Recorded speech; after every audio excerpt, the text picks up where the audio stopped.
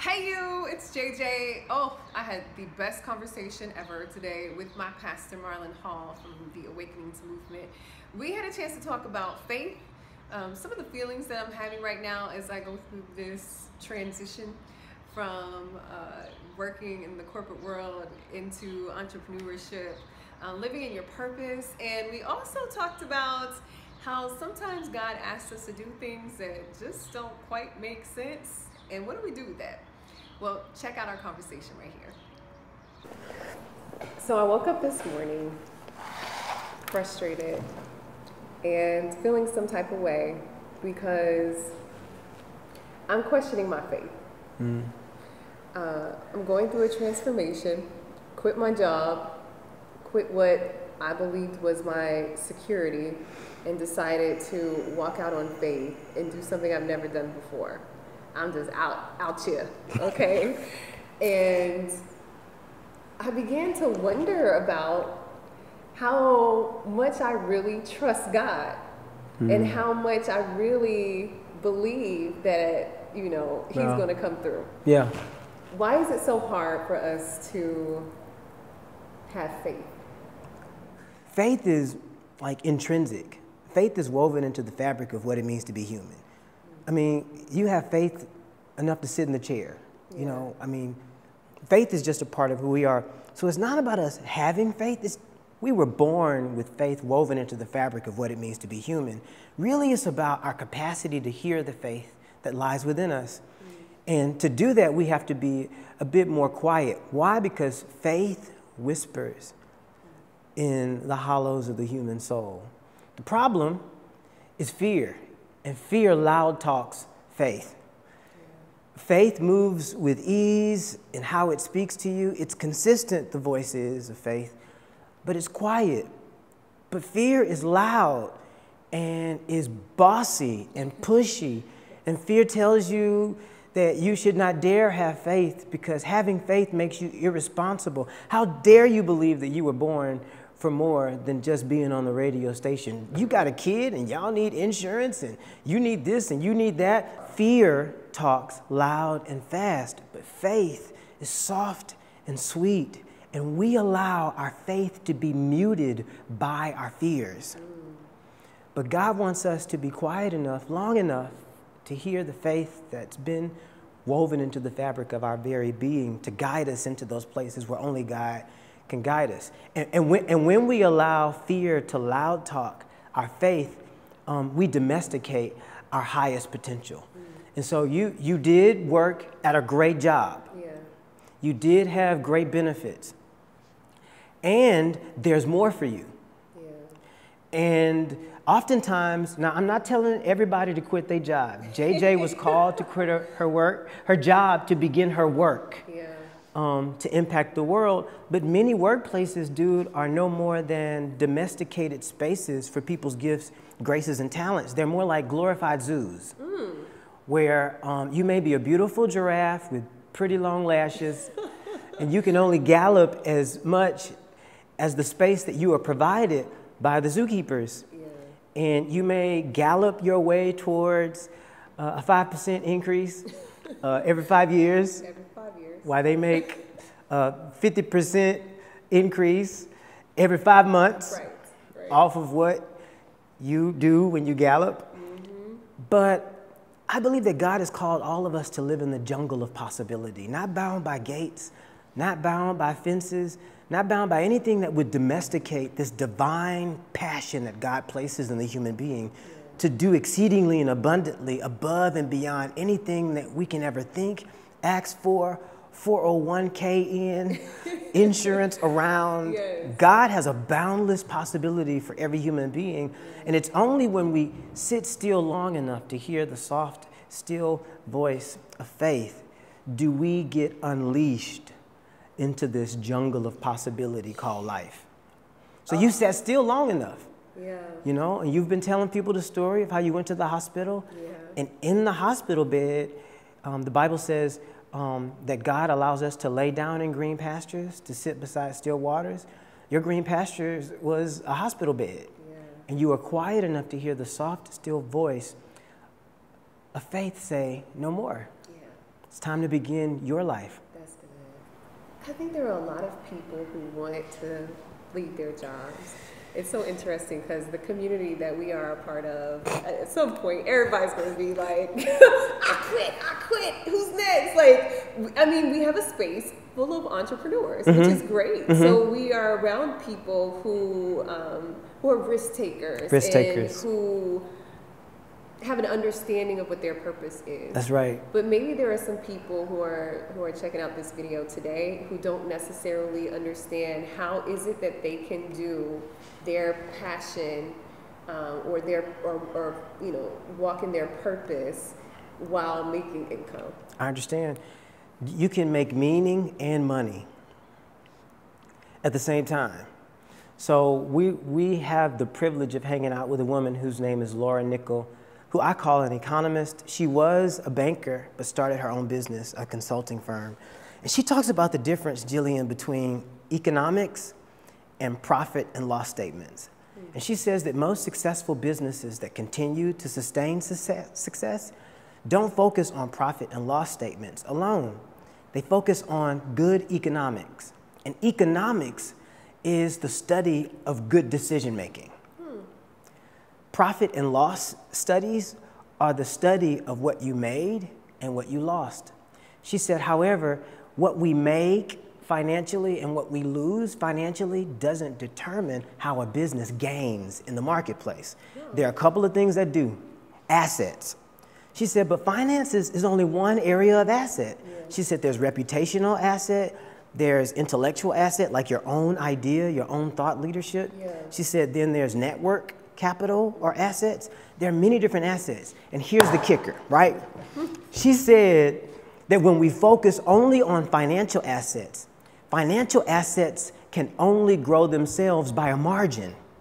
But when we focus on all the other assets, your intellectual property that you can use to make assets, your network assets, the people you know and what y'all can do together, and also your capacity just to kind of own who you are, she said those assets will grow your financial assets by leaps and bounds. But when we only focus on the financial assets, they have a limit to which they can grow.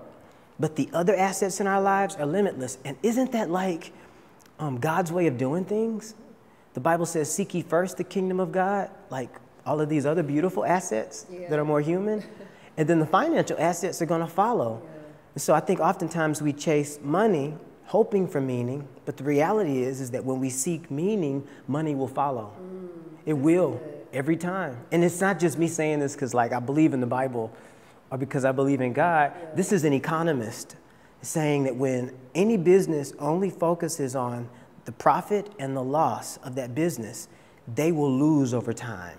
But when they focus on the full range of an asset that the people in the business are, they're going to win sustainably over a longer period of time. So you said the profit and loss statement that I have with the budget of working for someone else cannot compare to the gains that I will have in humanity through my work, which is why the Bible says, what does it profit a woman to work at the radio station for all of her life, but lose the soul of her work? It's crazy, dog.